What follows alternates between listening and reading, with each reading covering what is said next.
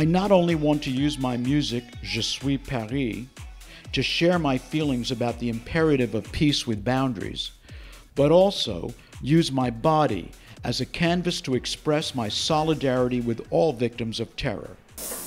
Blue, white, and red are of course the colors of the French, American, and British flags, all countries victimized by terrorism. However, they're also the flag colors of over 35 other countries like Russia, Taiwan, and Australia.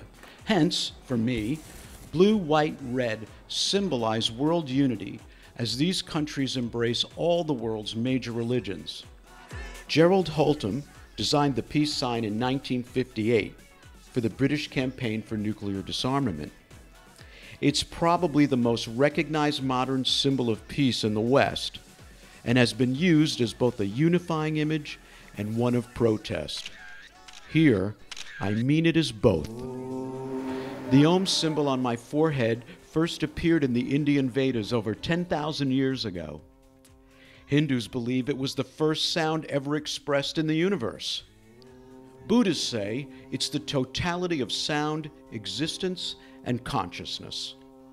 Widely used in the 1960s counterculture movement as a sign of peace, it represented the unity of consciousness and oneness with nature and all things.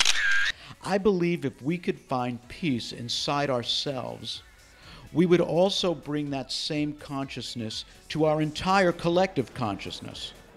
Imagine how the world would be different if 1 billion people were at peace.